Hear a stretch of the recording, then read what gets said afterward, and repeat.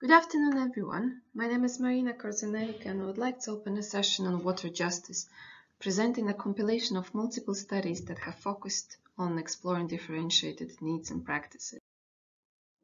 I'm representing a project REACH that works primarily in 8 places across Bangladesh, Ethiopia, and Kenya that include both rural and urban places that have different water security issues around floods, water scarcity, and poor water quality. Outside the core program, we have also partnership grants, some of them working in the same locations and others covering other geographic places. 2 following speakers will represent exactly this partnership grant. Water justice aligns with the political aim of reducing inequality. The question of water justice combines demands for more just socioeconomic distribution and for more or better cultural political recognition. Water justice and access implies both equality and equity, namely both the non-discriminatory equal rights, but also situated fairness, recognition of the specific needs and disadvantages of some social groups, prohibiting them from access to or benefit from the same opportunities compared to others. We can think about water justice at different scales in different people groups. For instance, Dr. Barbara van Koppen and Dr. Barbara Schreiner are speaking about legislative justice between large and small irrigators. I will continue, though, with a specific focus on gender, and Dr. Dalma Samia will continue on the same line. Development initiatives are seldom gender neutral, but are rather lacking specific attention to gender-based needs and concerns. That, in turn, may reinforce inequities and opportunities for water access and governance or social norms against women. While sex refers to biological differences, gender refers to social constructed differences between the sexes, norms, and cultural expectations on women, girls, men, boys, and how femininity and masculinity is defined. In REACH, we have 23 ongoing social studies related to different aspects of water justice. They present a mix of qualitative, quantitative, and mixed type of studies. They have been conducted at different scales, predominantly household community, but also the national level. In the following slides, I'll present some of the insights from the studies. Given my limited time and the variety of the studies with their own specific contexts, I intend to open themes rather than define conclusions. The empirics of several of our studies pointed at the analytical dimension on negotiating water security. This is the topic that includes considerations of empowerment, agency, and process of negotiation. There have been certainly lots of research on them. Some of the major ones are listed below. Empowerment has been defined as a process of change rather than static or existing status. It implies choice, as Kabir would say, possibility of alternative choices, and Nussbaum would emphasize that choice can include preference for traditional life rather than following Western perceptions of how gender equality should look like. Choice is crucial to emphasize because there is a tendency to assume that more participation and influence over decision-making is always good. However, there is a risk of neglecting the hardship of juggling many duties and responsibilization as a result. There is certainly an importance of agency that can imply multiple dimensions of capabilities or abilities to follow on goals and be realized in multiple ways, including reproduction of certain practices when they are imbued with meaning, reworking, and resilience. Structure or conditions or resources or opportunities, those are similar concepts from different authors, are of crucial importance as they emphasize what are the aspects that are aiding a process towards water justice and gender equality, and which ones are hindering. Finally, water justice involves negotiations of power, including power within individuals over their own decisions and choices, power with collective actions, power of influential people over others. In the following slides, I do not aim to present all the possible aspects to this theme, but rather what came out from the existing studies.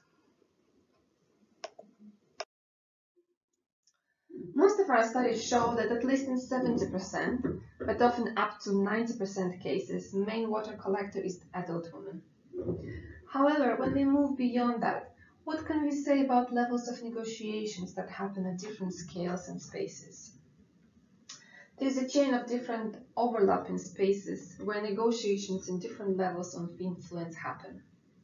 For instance, a study focusing on pastoralists in the northern Kenya reveals that women carry full responsibility for domestic water security and management, and they also exert significantly more control over water collected for household use than men.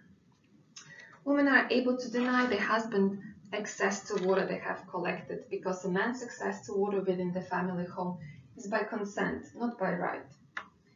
Thus, at the household level, female responsibility for domestic water is a source of some power rather than a manifestation of a disempowerment. The other study from Ethiopia revealed that women's participation at management of different rural water sources differed depending from the type of the source and administrative level. The difference of women representation can vary from 3 to 40%. Social relations proved to be an important factor of consideration across many studies. Studies from Bangladesh, both in Dhaka and coastal area, pointed at multiple quarrels that occur among women due to the lack of entitlements of the specific water source that makes water collection uncomfortable, or the stress due to waiting in the queue for water. The study from a rural, drought-prone and impoverished agropastoralist wash basin in Ethiopia highlights, in turn, that those are particularly men who fear the risk of violent conflicts with neighbors over grazing land during the period of water scarcity. An exploration of governance institutions in two counties in Kenya, Kitui and Lodwar, showed that at this level there are influential women stakeholders that are nevertheless lacking visibility and are usually left out from the networks of influence. One starting initiative that which was launched is creating a network of these women. About work, I will speak in the following slide. Within this theme of exploring the influence in water management, and based on the Women's Empowerment in Agriculture Index, our partners have developed and tested an Empowerment in Water Index in rural Burkina Faso to measure agency, participation, and voice in the water sector. The set of indicators in the index can be compared over time and space for the purposes of diagnosing areas of improvement, evaluating the effectiveness of gender mainstreaming approaches, or in studying the relationship between empowerment and other outcomes. There have been some interesting and contested insights from studies that relate to understanding water and work, particularly when women work in the factories or develop small-scale business, especially outside the home environment. I want to highlight 3 locations done by different researchers of REACH. Hawassa, a new industrial park in Ethiopia with a high concentration of garment factories. Those are predominantly young single women who have migrated from rural areas to work there.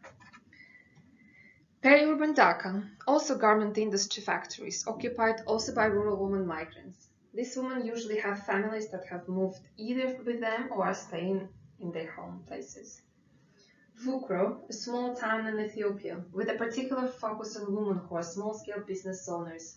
These are usually single, younger women, often single mothers, migrants from rural areas in search of economic independence. Households in all 3 places have tap water. However, they face other water-related problems. All studies of garment workers reveal that despite infrastructural adequate provision of water and sanitation in factories, access to them is a matter of individual negotiations, permission seeking, and a verbal abuse. Half of our respondents in Hawassa reported that. Access to toilets is restricted as it compromises needs of fulfillment of high production targets. Therefore, women prefer not to drink water and not to use toilets as per their needs. The second aspect of negotiation that has appeared across all 3 studies is water access at home influenced by weak power positionality of women. In Vukro, water provision is extremely intermittent and is based on the geographical zones of the town. Most of the people are managing this difficulty. However, for migrant women it is particularly hard because they do not have an established reciprocal network mechanism of mutual self-help.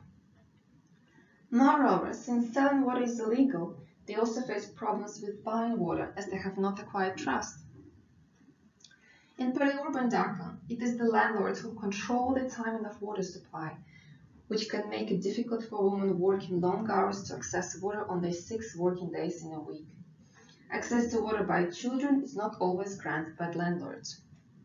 Women have reduced opportunities to practice good hygiene due to the very limited time outside work, coupled with high rates of sharing of bathrooms in rented accommodation. This is particularly the case for women, as it is not culturally appropriate for them to undertake their ablutions in an open space. That points to the final difficulty these working women are facing, namely necessity to balance their time poverty with irregular water provision.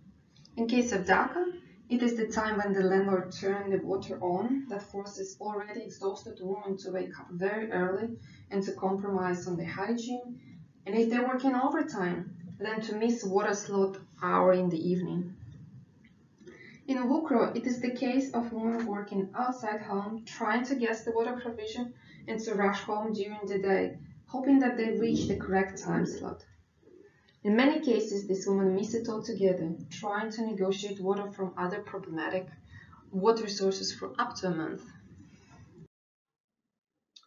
On my final note, as a transitional question before the next presentation, I would like to leave you with a question. Do we as researchers put enough of emphasis on subtle negotiations in different spheres? Please see references to all the studies that I have been talking about today and learn more about the individual cases.